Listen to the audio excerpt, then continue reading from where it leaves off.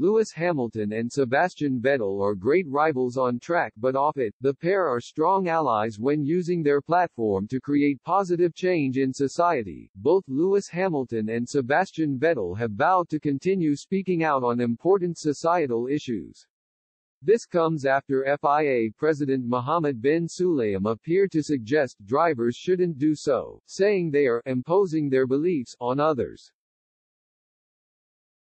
But just a day after the interview was published, he seemed to backtrack on his previous remarks, posting on Twitter, "As a driver, I have always believed in sport as a catalyst of progress in society.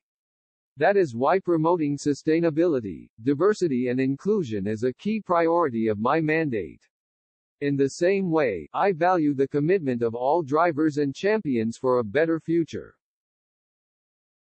In the official news conference before this weekend's race in Baku, Hamilton said it was positive bin Sulayem had clarified his remarks.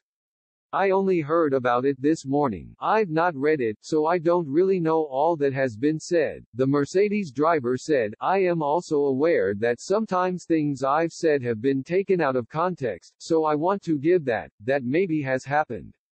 I don't know. I heard that he clarified things on social media, which is positive. That doesn't stop us from doing what we're doing." Hamilton said he was proud of his Mercedes team for using logos on their car and on both his and George Russell's helmets at this weekend's Azerbaijan Grand Prix to promote Pride Month, adding, "I encourage all of the drivers to be more outspoken in future and speak about things they care about.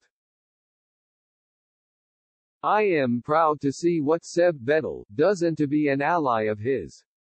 Vettel then said, "It is important to express and mention these topics, raise awareness, make people aware there are lots of things we can improve on." Bin Sulayem became the FIA president in 2021, succeeding Jean Todt. During the pre-Azerbaijan GP press conference, drivers were asked whether they had confidence in the 60-year-old and the FIA, given the chaos surrounding the delayed start time of the Monaco GP, and of course the controversial Abu Dhabi GP last year, which saw Michael Masi lose his job as race director.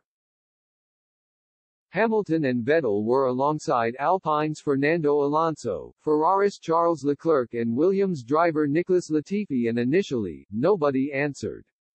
Eventually, after both Vettel and Hamilton refused to be the first to answer, Alonso said, "I have full trust in the FIA president. Maybe we saw a few things at the beginning of the year that were not as consistent as we asked for."